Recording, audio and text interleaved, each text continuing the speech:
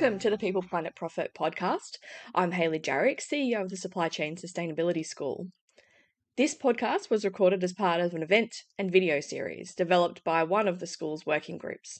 We hope you enjoy it. Welcome to Village Voices, an event series with experts in local government sustainability, brought to you by the Supply Chain Sustainability School's local government working group. Today, we're joined by Julian Donlen, who's the Principal Sustainability Partnerships Officer in the City Planning and Sustainability team at the City of Port Phillip. Welcome, Julian. Thank you, Hayley. Good to be here. So we're going to jump straight into some questions, but before we do, I think it's probably really good to sort of set the scene for people who haven't heard of where Port Phillip is geographically. Give us a bit of a background about its first peoples, the type of demography of people who live there, enable us to close our eyes and imagine where it is that you spend your days. Right. Well, City of Port Phillip is fortunately located in the southern suburbs of Melbourne. Has 11 kilometres of foreshore on beautiful Port Phillip Bay, and visitors to Melbourne, both local and international, would probably know St Kilda as the most famous place out of Port Phillip. It was an amalgamation of three cities in Victoria: St Kilda, Port Melbourne and South Melbourne. Though it's one of the smallest cities in Melbourne metro area, it's one of the most diverse. Our council magazine is called Diversity for a reason. So we describe Port Phillip as really a series of villages. Though they're in close proximity, a lot of places have very distinct character. And that's flavoured by the demographic as well. We have a lot of different multicultural communities, a very transitional community, so a lot of renters living in a city and we know are moving out. A lot of people who are very connected to where they live, and in sustainability, we're also trying to connect them to the natural local environment as much as possible, which is largely Port Phillip Bay. Awesome. And so to give me a bit of and to feel, and also we just to acknowledge country before we move on. So who are the first peoples in City of Port Phillip? So we have a couple now. So we have the Bunurong as traditional custodians. We formerly had the Boomerang, who were local, and the Yalukit Willam clan of the Boomerang, who were very local to St Kilda and Port Phillip area. And now we also have Wurrung Wurundjeri in the top half, the Yarra River end of Port Phillip, around South Melbourne and towards the CBD. So yeah, it's evolving, but settled as far as our Aboriginal custodians are concerned now. Well, it's nice to know that even for the last 50,000 years, it's always been multiple clans coming together, and still with the diversity that's still there today, it's still a lot of different people all coming together and building up that diverse community. And so if I was trying to say, so I'm thinking, so if anyone who's come to Melbourne, it is that South Melbourne part that's hugging the bay. I'd imagine a lot of, the age of people, probably the middle age, sort of 35, 40-ish. A lot of singles and couples renting in spaces so they can do easily commutes into the city for work. Am I sort of... Yeah, all of that, and probably even wider on the spectrum. I should say, yeah, so St Kilda is probably historically known as Melbourne's playground. You can see behind me, St Kilda Pier, way back when. And that's probably true in a traditional owner sense as well. We have a place called the Nagi Tree where groups from around what's now the Melbourne region would come together and celebrate. Nagi being a local Indigenous word for gathering place. So yeah, it's still that. And for lots of different communities come and call it home and stay. Including multicultural communities. So Port Melbourne's a place where in the 50s and 60s migrants would arrive by boat, would often land a local job in the factories. The nearest place they got off in Melbourne and set up family homes here. And that generation, so which is still here, very elderly, but a lot of Greek and Russian species, particularly from that era. but yeah, renters, professionals living in the city, living a short commute away, families, lots of over 50% in apartments and over 50% in renters. Oh, excellent. And so when we're talking about lots of people, like what sort of density are we thinking? Is it like 1,000 people, 100,000 people, 1,000,000 people? Like what's sort of the population of the, is it 11Ks that you said from top to bottom? Yeah, so about 108,000 people, which is roughly the size of most municipalities in Melbourne. And I think it's the most densely populated, we describe it as, but similar to other inner city areas in Melbourne. Excellent. Well, I hope that everyone who's sort of watching this back or listening on the podcast is sort of has their eyes closed and they're sort of imagining this, maybe for those that can see your background, sort of the pier and the water and this tranquil, beautiful place that has, water views and is close to the city. And like you said, it is sort of the playground area.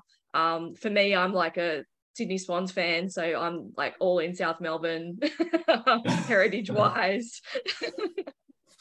But the flavor of everyone's coming through then. So then let's talk about what are you doing from a sustainability strategy point of view, and how are you measuring how you're achieving that? Like what sort of KPIs are you getting in there, and then give us a bit of a context for then how you're trying to deliver that from like a staffing numbers point of view within the council. Thanks, Hayley. We're at a really transitional point because we've got a fairly new team in sustainability. I've only come back here about 3 months myself, having worked here 10 years previously. And it's really a rebuilding phase, both in terms of what we're trying to achieve and the actual team to deliver it. We are building up to a team of around 12 officers across the spectrum of sustainability, from everything from climate adaptation, integrated water management, water sensitive design, through to partnerships with community, energy and greenhouse specialists, and probably procurements fit somewhere in there as well.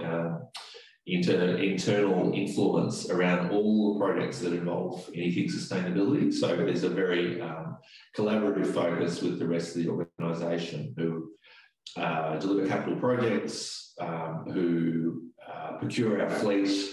So lots of, as you're probably aware, any local government, there's lots of people you need to influence and connect with to get sustainability outcomes.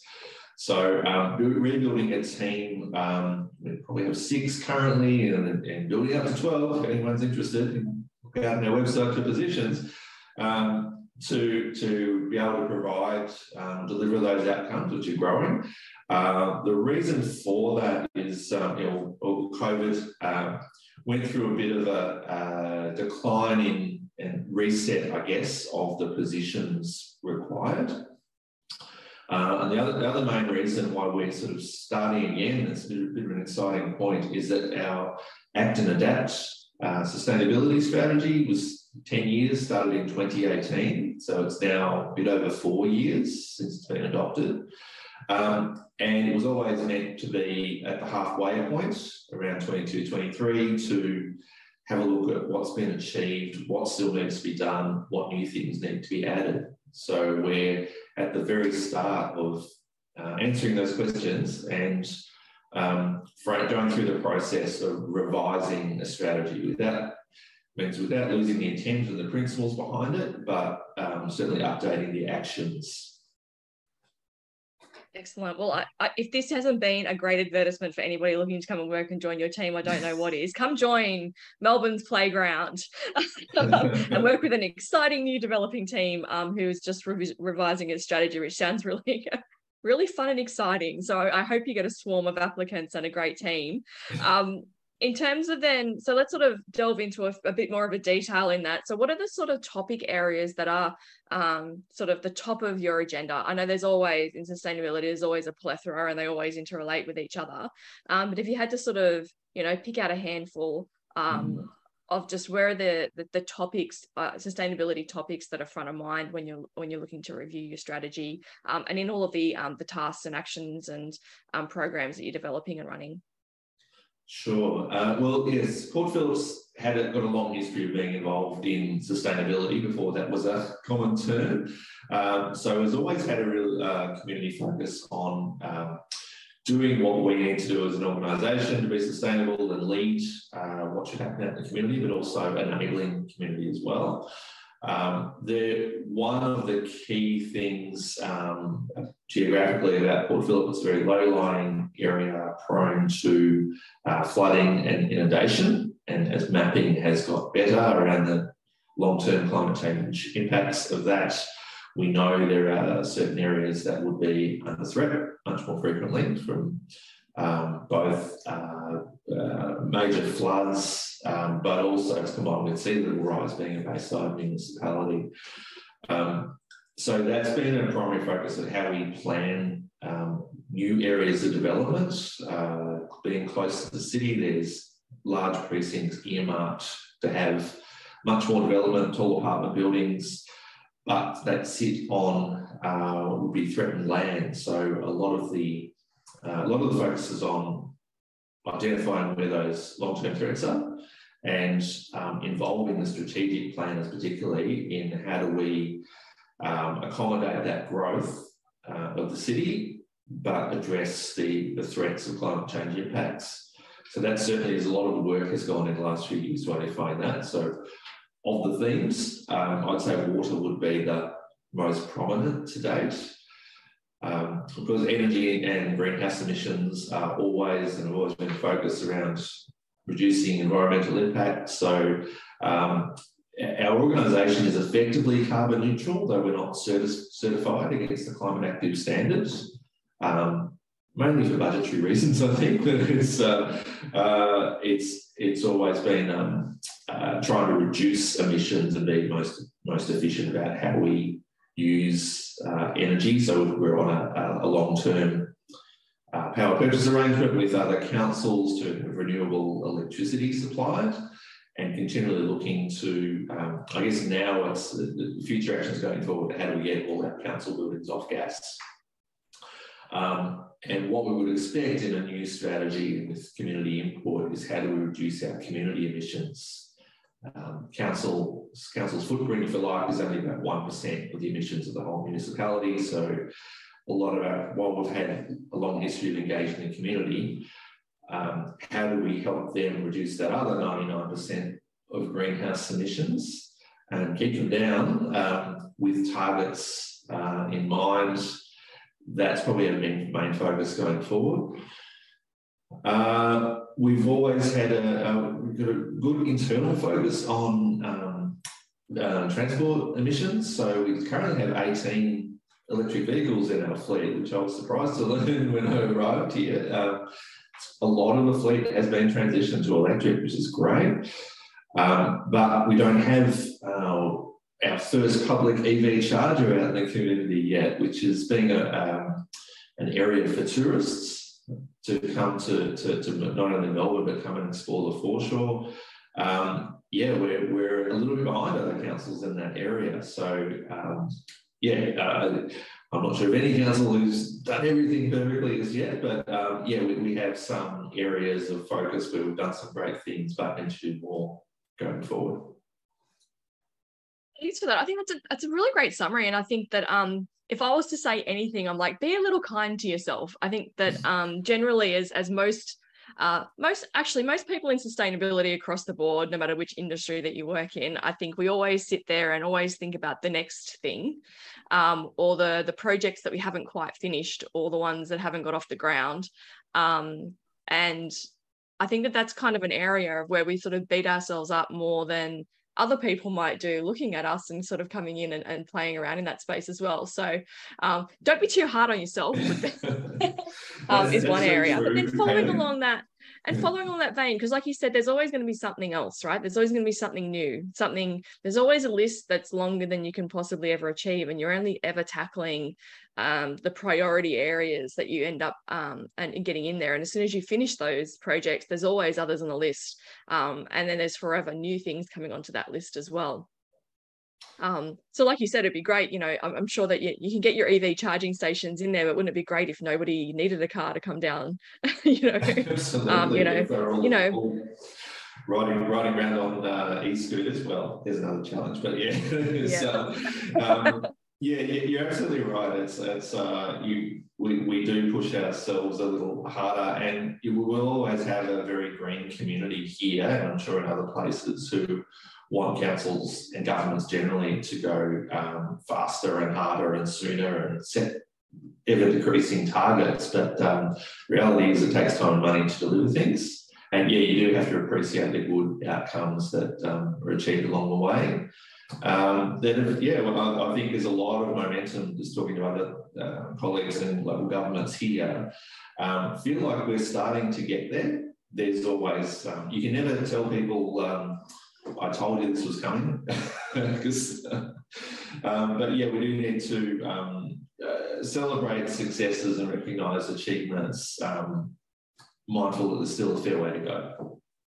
Well, I think that you're doing pretty well with half a dozen people, but you want double that. And of course, that's sort of, like you said, that limits a lot of what you can do. But on that vein, I mean, let's finish on some high notes here. You know, what are you doing well at the moment? Like, what are the strengths that your council's doing really well that others can learn from? I think, obviously we've only got 6 people. What I've noticed in coming back here after 5 years in another council is a much more collaborative approach to sustainability. So it doesn't have to be explained to people, or there's certainly far less blockers. It's more, okay, we have to do this. The best outcome obviously includes sustainability. So not having to, I can remember days when we had to explain the definition of sustainability and what it meant, and people were a bit nervous, well, that's not my patch, that's what you do. Now that doesn't seem to occur as much. Very much an organisational focus on doing things together, getting the right people in the room at the start. That's one thing I think that works, where there's no, should we invite the sustainability people along to this capital project we're doing? It's automatically part of what we're doing. So that's a real change, I think, that in the last few years, that's really positive to see. And I mentioned the fleet transition was another really good one. We are in an alliance. We're looking to, how do we do the joint procurement across councils for things like leasing fleet vehicles? So to find out that we had so many here and one council does it, and said, well, that's great. We need to share that with other councils so they know what we're doing. And there is a lot more sharing going on both within and across councils and other organisations at the moment, which is great. We solve problems together. I think they're two amazing things to celebrate, and not only because it's so it can be copied so easily, right? Like every council can do that. You know, I think that similarly to you, I remember the days when, you know, the S word was never spoken, and that you were constantly begging to get involved in things, or that everyone sat around and went, oh, if only we found that out at the start, you know, we could have integrated that in. Or if I knew about that when we started planning this project, it would have been far simpler from the get-go. So I'm really encouraged that that your council has managed to cotton on to that and are really implementing that. And I hope that that gives hope to other councils who aren't quite at that, like that part of the journey, that, you know, it's always good to have someone else doing it that you can say, well, Port Phillip does it this way. And hopefully that'll bring some other councils on board with following that same vein that aren't quite there yet. And like you said, I really, really like the collaboration element of everything that happens. And I think that the local government sphere is particularly poised well to be able to do that, because you've got so many businesses that operate within your LGAs that you can tap into, so many small businesses that are sort of literally within arm's reach, to be able to collaborate with. And then there's this sense of community that sort of happens at that local level, that you can go and pair up with other councils in your region and get collective agreements. I think the other thing I'll congratulate you for is I love it when governments lead the way in adopting new fleets and things as well, because I think that's one thing. We talk about, electrifying the vehicles across Australia, and one of the biggest ways to do that is to increase electric vehicles in the second-hand market. And the biggest way to do that is all the leased vehicles, that when they come up to the end of their lease and the new ones come in for the new leases, then those vehicles enter the second-hand market. And I think that is one of the best ways to sort of then boost the stockpile up of electric vehicles, is when government entities and people who have big lease hire arrangements for vehicles start to electrify their fleets, because then we can see those flow-on effects, and it makes buying a secondhand electric vehicle an affordable option for people to be able to get in there and have more environmentally friendly outcomes. So I think they're just amazing things and two great wins, and it must feel great to have worked somewhere, then gone away and come back and really had that chance to reflect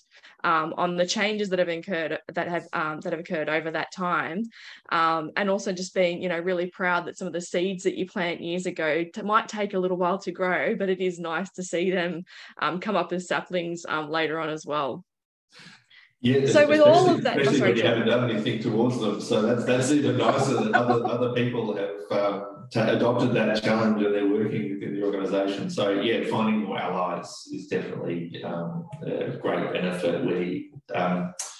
You've got, as I said, more people to draw from, not just a team of 6 or 12. Yeah. Love it so much. And I really like the idea of saying, yes, well, the sustainability team is 12, but technically the however many 100 people work at council are all part of the sustainability team in one way, shape or form. It's pretty much everyone's responsibility. I think that's how we used to frame it, that they needed to do it as part of their role, just by working for a sustainably minded organisation, whether that's a council or wherever. So making those things just part of what you do to be a person working here was crucial to getting that mindset in place for some people. And then you've always got the passionate people who would do it as part of their jobs, whatever, because they realise it's the right thing to do. I love it. Oh, well, if anyone's looking to sort of move around Melbourne, I'm sure that after hearing this, you'll probably jump online and Google, rental vacancies in Port Phillip. Thank you very much for sharing with everybody listening, just sort of where you're at and all the great things that you are doing, because I think that sort of step one is sort of sharing everything that you're doing and gaining that sort of just getting it out there, and then having people come back and collaborate with you as well is a great place to start. So thank you, Julian, for joining me today. No problem. It's very welcome, Hayley. Great to be with you. And thanks everyone for listening. Until our next episode. Bye for now.